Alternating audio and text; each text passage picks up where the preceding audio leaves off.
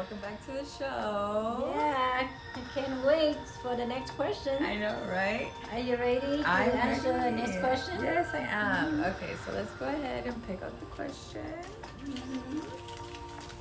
We have too many questions for online dating. Okay, so let's see. It says, I fell in love through Facebook. How do I know it's a romance scam? Wow.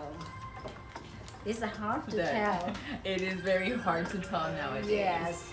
So, since you're an expert in romance, right, and love, I'm sure that many men already fall in love with you. Yes, so I'm going to mention like the top 5 romance scams. Oh, that's great. You should. Yeah. So I believe that one of the first ones would be the fake pictures.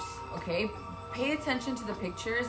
A lot of times people like to go on people's profiles and they like to take their pictures and make them into their own pictures and include a whole different name, whole different city, whole different state, and that's how they will get you. That's crazy. Have you ever met anybody online that? Yeah, I saw a few gorgeous men. Yeah, they had that perfect body, six pack, you know. Yes. And they only had a few, a few posts. Yeah. But they have like 5,000 friends. Yeah. Yeah. And another good way to be able to tell is when you look at their pictures, if they have one like, he's probably a fake profile. Like 4,000 friends, but only one like or no like at all. Yes, exactly. So this has been going on for a really long time. I believe that it started since 2015 to 2019. There has been about $201 million. Yeah, but through the COVID, it's more now. Ooh, it blew up the roof.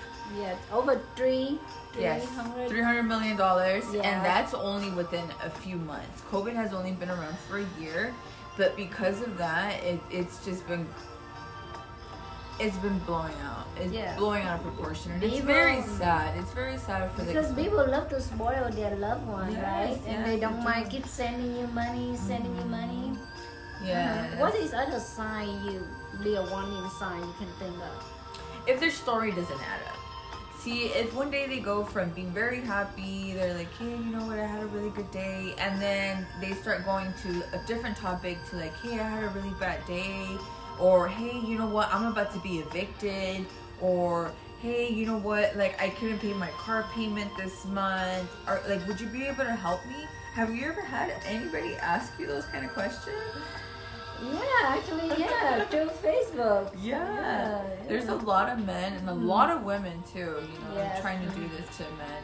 And it's very sad because a lot of the people who are looking for love are people who aren't able to go out because they're working too much. Yeah. So what they rely on is online. There's a lot of online dating websites now.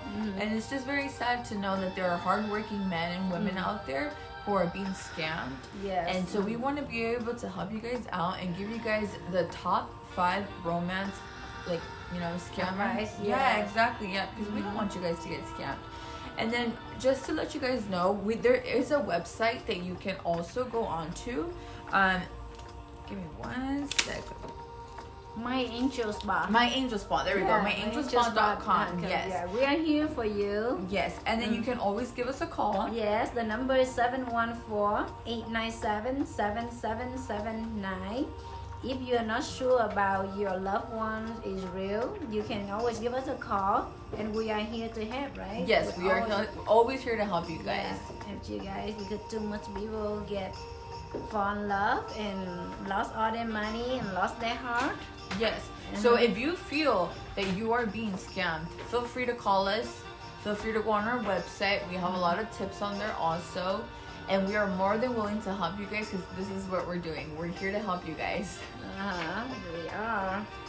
And is there any other sign you can think of to tell before we go? 5 warning signs. They say they will die. They will die. Yes, if somebody tells you that they will die for you, it's a scam. Please don't fall for it. I love you. I would die without you. I will die today if you don't send me the money.